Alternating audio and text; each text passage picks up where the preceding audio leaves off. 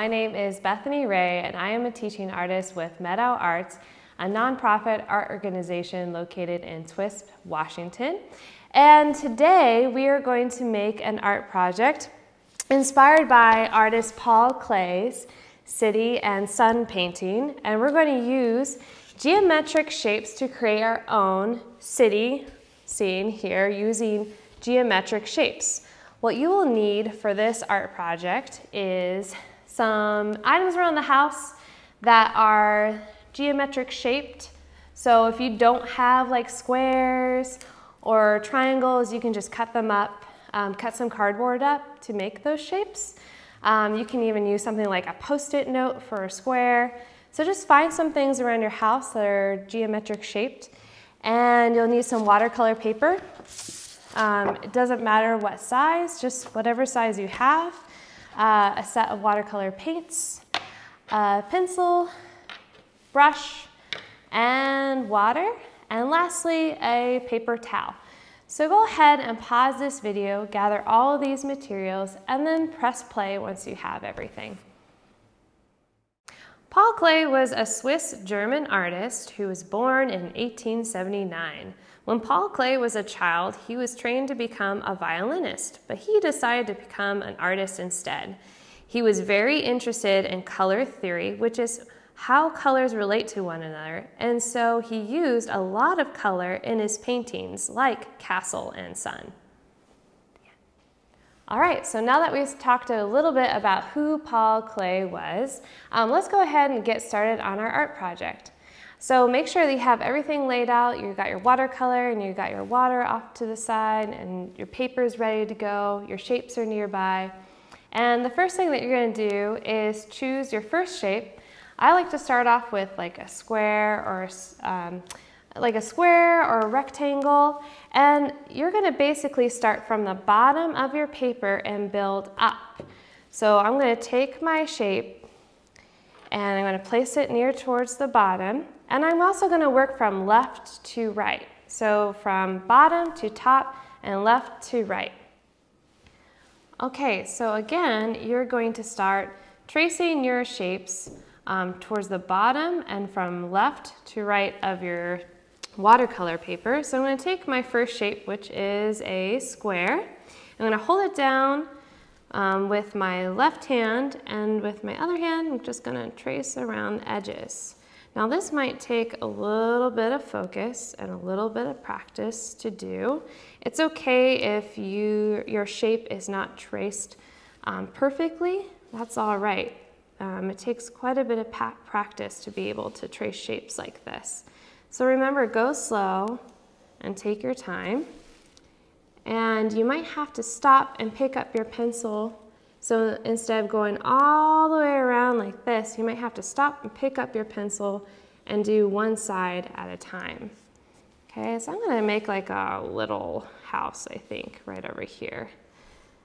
And it's really up to you, the type of buildings that you want to make. Think about how big, how small, whether it is you're using rectangles or circles or squares. Use your imagination. It really is up to you what kind of buildings that you want to make with your geometric shapes. So now I'm going to grab a triangle and then just put on top here for my little house. And again, trace around all the edges. And I'll go ahead and stop here and let you keep going. So you're gonna go from left to right and fill your whole paper with your buildings. Go ahead and pause the video right now and fill up your paper, and then press play once you've done that first part.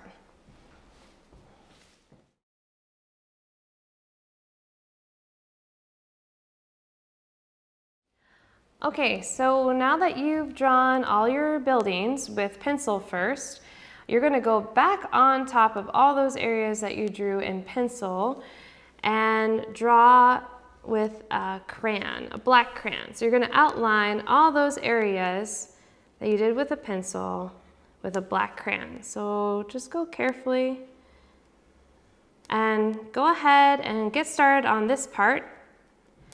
And once you're finished, you can go ahead and press play once again, and we'll get started on the next part after that. Okay, so now that everything's outlined with black crayon, the next step is to fill in each shape with a color.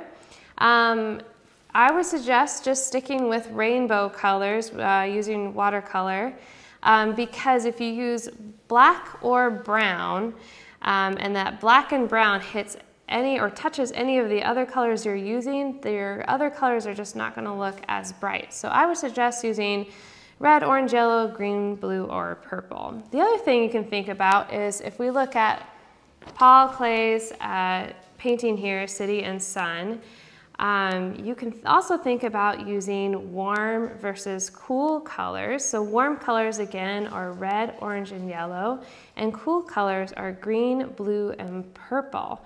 So here it looks like he used mostly warm colors, but maybe in your painting you want to use mostly cool colors. So that's just something that you can think about while painting. So the first step with watercolor is to get your brush wet. So you're going to fill your brush with water, and then just scrape your brush alongside the edges of your cup to let any extra water fall back in the cup.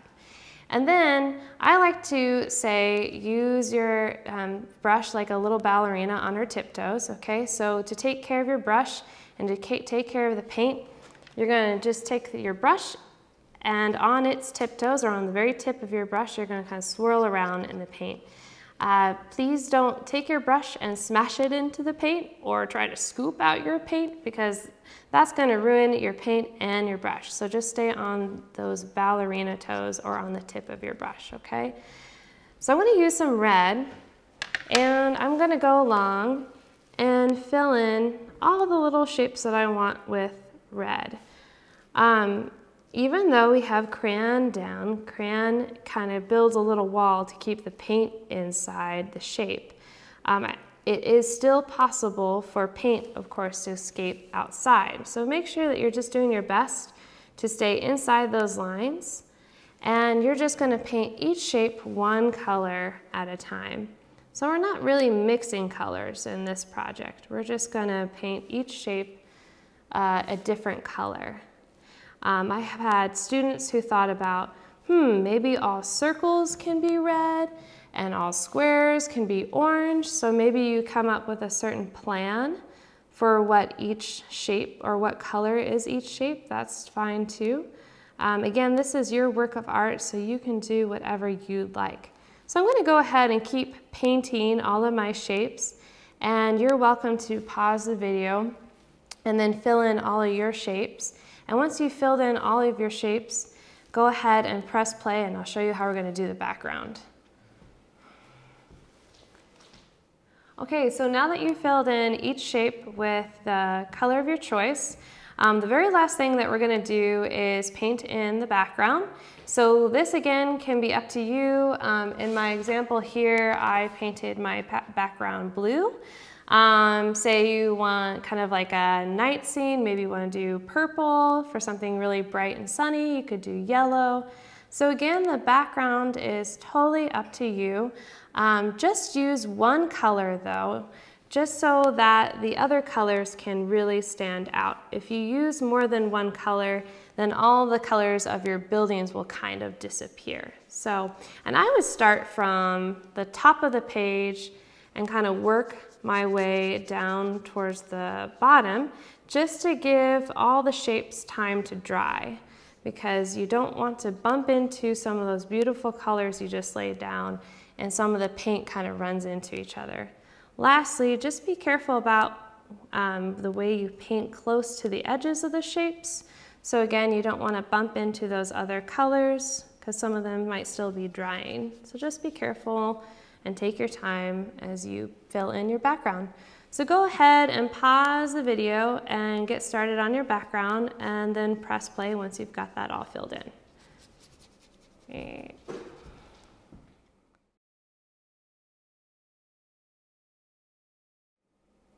All right, I hope you enjoyed creating your very own Paul Klee inspired little building painting with me today, and I look forward to the next time that we make art together. Bye for now.